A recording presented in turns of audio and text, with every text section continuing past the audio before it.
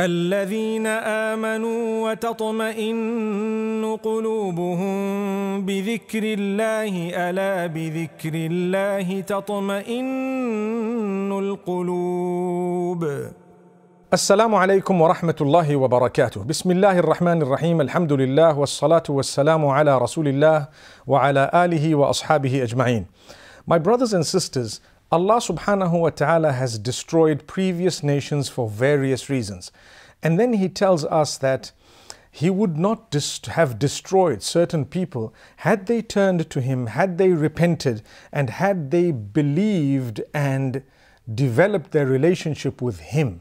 This is something amazing. One might say, why would He want us to develop a relationship with Him if we'd like to protect ourselves from being destroyed? Simple, because He created us. That's why. The one who creates is the one who decides what will happen. So if you look at Surah Al-A'raf, verse number 96, Allah subhanahu wa ta'ala says, وَلَوْ أَنَّ أَهْلَ الْقُرَىٰ آمَنُوا وَاتَّقَوْا لفتحنا عليهم بركات من السماء والأرض. Had the people of the towns believed and developed their consciousness of Allah, what we know as Taqwa, then we would have opened the barakat or the blessings from the heavens and from the earth for them. But they didn't. So what happened? We destroyed them.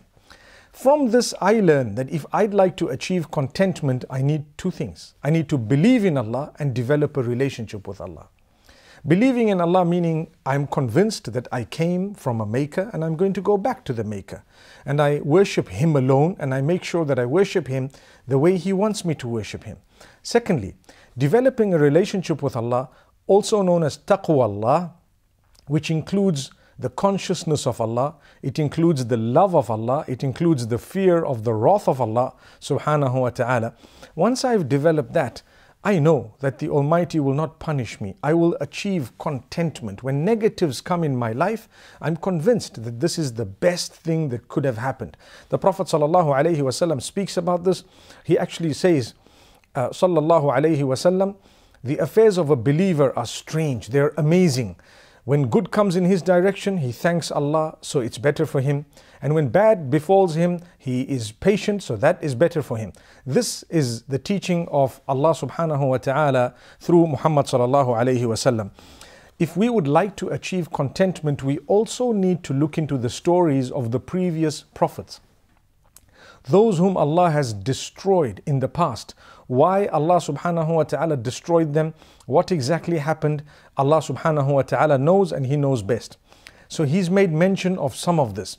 Take a look at Surah Al-A'raf, the surah that we're talking about right now, and we will find the story of the Pharaoh. The Pharaoh was destroyed for various reasons. We need to look at what happened to him, where he was at one stage in his life, what he did that resulted in his downfall. No matter how much he had, he was actually doomed. He had authority, he had wealth, he had so much on earth that he actually called himself a god. He actually told people to worship him besides Allah. He said He is the God, He is the decider, He is the giver of life. He called someone who was in prison and released the person. He brought another person and executed. And he says, look, I gave one life and I actually caused the death of one, without realizing who was he fooling. So Allah subhanahu wa ta'ala speaks of his destruction. He was haughty, he was arrogant. These stories keep repeating themselves in the Quran for us to learn. If you'd like contentment, you need to protect yourself from the qualities of the Pharaoh. Sometimes the way we behave, the oppression, when we, for example, oppress people, when we are abusive, when we commit any form of sin and crime that is similar to that of the Pharaoh, even in a lower level or on a lower level, we would definitely lose a lot of the happiness and contentment that we so much need. So that is the reason why Allah subhanahu wa ta'ala makes mention of the stories such as the one of the Pharaoh. Then Allah says thereafter, verse number 146 of Surah Al-A'raf, Allah says, سأصرف عن آياتي الذين يتكبرون في الأرض بغير الحق. Those who are arrogant and haughty, we will definitely turn away the signs of Allah, or we will turn them away from the signs of Allah subhanahu wa ta'ala. No matter how many signs they see, they won't understand, they won't look, they won't comprehend, they won't take heed because they are haughty. If you want guidance, one of the qualities you need is to drop and to cut out the arrogance and the haughtiness. Don't think you're a know-it-all. Keep searching for guidance. Look at revelation again and again. Keep looking at it and asking yourself, am I following what Allah and His Messenger want me to follow? Then a day will come when you will be rightly guided. You will be able to achieve contentment and happiness because you are following the truth. The moment you know the truth comes about with satisfaction, with contentment, with conviction. That belief brings about a sense of happiness and joy, and it brings about a firm sense of security. I'm secure from the harm within this world as well as that which may come in the hereafter. So Allah subhanahu wa ta'ala says, الَّذِينَ يَتَكَبَّرُونَ فِي الْأَرْضِ, those who are arrogant and haughty on earth. Our signs are turned away from them. They don't see them. They don't take heed. May Allah subhanahu wa ta'ala grant us ease. Look at the people at the time of the Prophet sallallahu alaihi wasallam who heard the verses recited by him to them. When he recited the verses to them, they still didn't accept the message, some of them, because of their haughtiness, their love of this worldly material life, to the degree that they forgot there was a maker they were going to return to. That's why they lost contentment. As wealthy as Abu Jahl was, he was not a happy man. As wealthy as Abu Lahab was, he wasn't a happy man. Then Allah subhanahu wa ta'ala reminds us very gently to say, do you know what? Allah, you need to study His names, His qualities in order to recognize Him. Allah subhanahu wa ta'ala says, verse number 180 of Surah Al-A'raf, وَلِلَّهِ الْأَسْمَاءُ الْحُسْنَى فَادْعُوهُ بِهَا. Indeed, Allah has beautiful names, beautiful names. So call Him using these names. That is Allah. He is telling us you will gain closeness to Allah using the names of Allah, studying the names of Allah, understanding them, memorizing them. My brothers and sisters, we're talking about contentment. I promise you, if you were to study the names of Allah, not only will you guarantee your contentment in this world, but you will guarantee your place in Jannatul Firdaus, in paradise. Because the Prophet ﷺ says, indeed, whoever is to study 99 names of Allah subhanahu wa ta'ala, memorize them, protect them, learn them, use them to call out to Allah, they will be granted paradise. Because now you've recognized your Maker. And that's the whole purpose of creation, is for us to recognize the Maker, to worship Him alone, to turn to Him. And that's it, subhanallah. In that particular case, we would be doing good and abstaining from bad. We would be the most content of people.